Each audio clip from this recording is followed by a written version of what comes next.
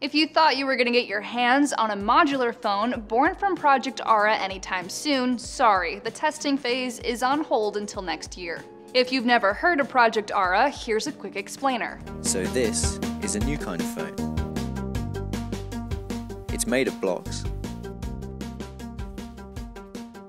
Detachable blocks.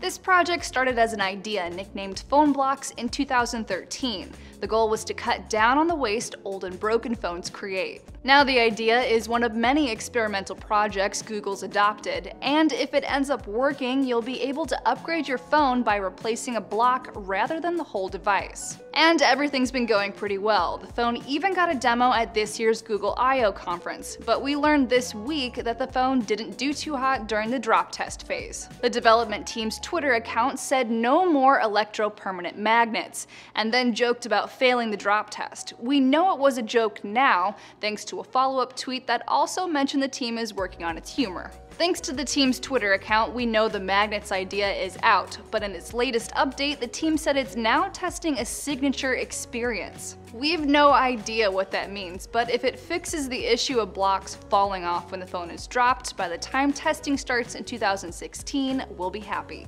For Newsy, I'm Leah Becerra.